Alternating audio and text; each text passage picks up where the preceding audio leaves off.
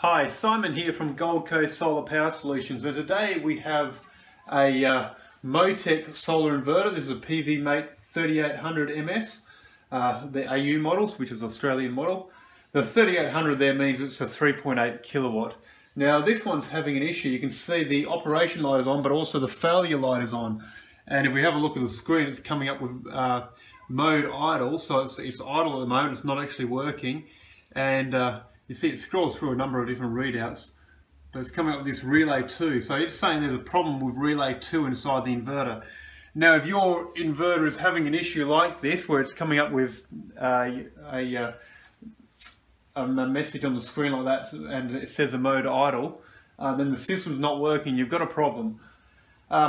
With any problem with any solar inverter, what we recommend trying first off is trying a reboot of the system, because sometimes that can clear the fault and get your system back in action again. So with shutdowns of solar power systems, it's always important that you follow the shutdown procedure which was supplied with your system, which should be something like this.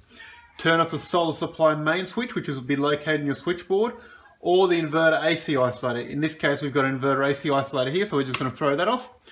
And then B, we've got turn off the PV Ray DC isolator located at the inverter. So that's over the other side here, so we'll just get that. Throw that off.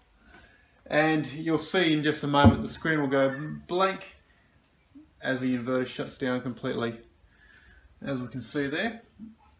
And so now what we'll do is we'll just try and reboot the system and see if we can clear that error. Now, like I said before, the shutdown is quite important that you follow that as the proper shutdown procedure. The startup procedure is nowhere near as important, just need to turn everything back on. So we'll turn the AC on here and the DC on. And we'll let it boot up and see what it says. Now if you have a look on the right hand side of these Motech inverters, you've actually got the inverter system information. So it tells us the maximum operating voltage of the system, maximum current it can handle, and the nominal output power, 3800 watts. You do have this maximum output power, which is 4400, but the 3800 is what it can do all day long. So it's rated really at 3.8 kilowatts in this case. So we'll see how that is going there now. So that's still in a startup procedure at the moment. So it's counting down 9 seconds there until it starts up.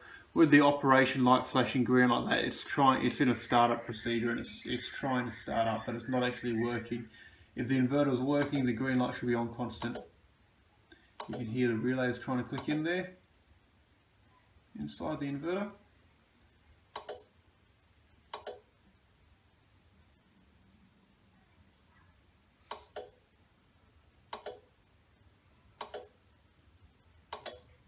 And you see it's come up with this failure light again. So in this case, the reboot hasn't rectified the issue. We've still got a problem. Now unfortunately, the Motech company are no longer operating in Australia. They're not around anymore. So if you do have any problems with your Motech inverter, you've got two options. Either you can try and get it repaired by a third party, or you can get it replaced altogether.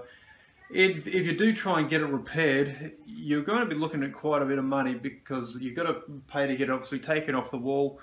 You've got to get it sent to whoever actually repairs it, and it's going to cost you quite a bit of money to get it repaired. Then it's got to be reinstalled by an electrician as well. So you're not going to get a lot of change from $500 to $600. So in our opinion, you're much better off to bite the bullet, spend a bit more money, and invest that money in a good quality replacement inverter. Put it towards a good quality replacement inverter, which has a full warranty, and just yeah, move on from there. So look, if your inverter is a Motech inverter like this and having issues like this, and you're on the Gold Coast or Southeast Queensland area, and you could do with some assistance or advice, don't hesitate to give Gold Coast Solar Power Solutions a call. We'd be happy to help. We've seen this issue before and we're happy to help. Thanks very much for watching this video. I hope it's been helpful.